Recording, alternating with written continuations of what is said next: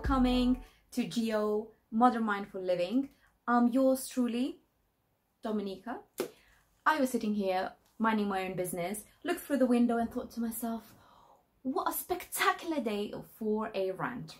So here we go, 5 things I now avoid thanks to zero waste. I try to avoid that at all costs.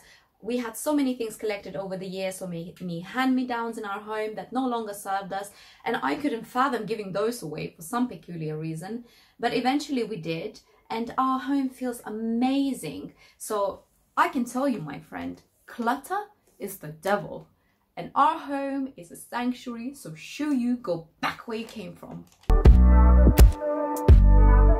This ties in nicely with presents. Birthday card, I don't want it. The only thing that would pass would be a plant, so for those kind enough to extend the gesture, please get me a plant. Please. Please. Otherwise, just call me, spend some time with me. That would be much more appreciated. Thank you.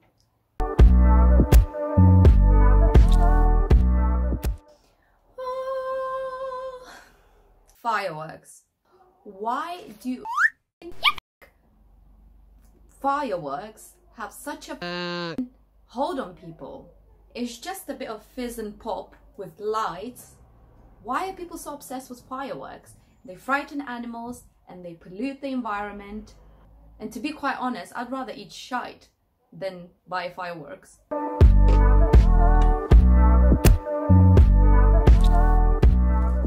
Number 4 is I avoid buying new.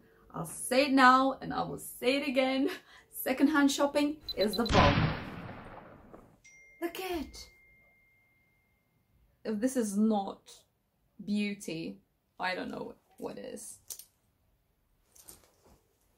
I found these in Heart Foundation charity shop.